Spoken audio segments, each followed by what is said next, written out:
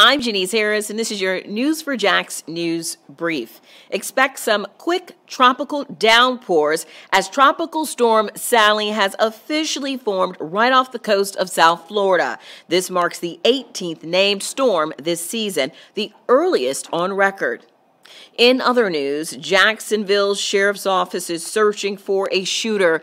They say that they got to the area of West 26th Street and Barnett Street, and that's when they found a man lying in the middle of the road suffering from a gunshot wound. He has a non-life-threatening injury, but they're still looking for the shooter. And the spike in coronavirus cases among young people continues in Alachua County, with nearly 80% of the recorded 221 new cases reported today, with patients between 15 and 24 years old. This comes as Florida reported nearly 3,200 new cases statewide, bringing the total to more than 661,500.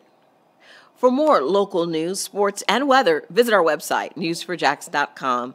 Janice Harris, Channel 4, the local station.